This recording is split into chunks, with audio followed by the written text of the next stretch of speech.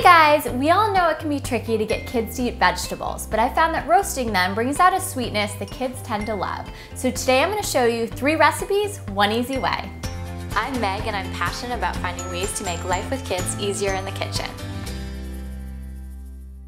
For all of your recipes, you'll need to preheat your oven to 400 degrees, and then you'll also need some olive oil and salt. For the first recipe, you'll also need asparagus, lemon, and Parmesan cheese. So I have a baking sheet and I'm gonna lay my asparagus in a single layer so they can roast nice and even. And you can see I've already snapped the tough ends off the asparagus. Now I'm gonna drizzle it with a little olive oil and then hit it with a little salt. And then toss them around so that they're evenly coated. I'm gonna put the asparagus in the oven for about 8 to 10 minutes until it starts to blacken.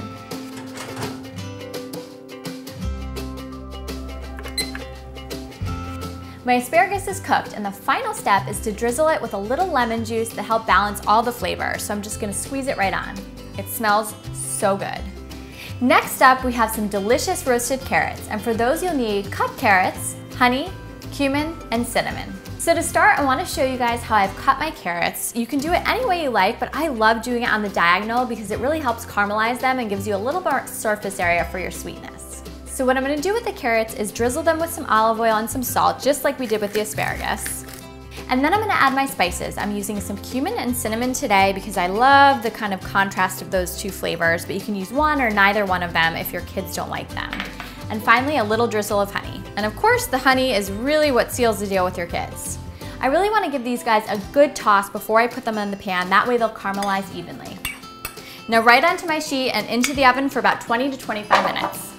Sorry guys, this pan has seen quite a few roasted vegetables before. My carrots are out of the oven. I'm gonna give them a quick toss and then they're ready for rider. Finally, we have our roasted broccoli, and for that you'll need broccoli, garlic, and pine nuts.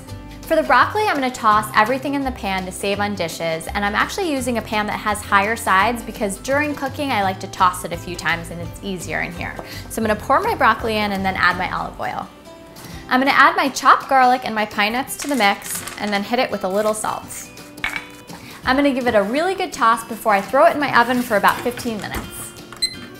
My broccoli is out of the oven. I've cooked it just how I like it, which is extra crispy on the edges, but you can also take it out when it's just turned vibrantly green and it'll be a little crunchier. Now I know there are a lot of complicated, fancy recipes out there for vegetables, but sometimes simpler is better, especially when it comes to kids, so I hope you guys give these a try. Also, I have loved going through all your social media posts where you've tagged me for variations of these recipes, so I hope you continue to do that. Thank you so much for watching, and I'll see you next time. Bye guys!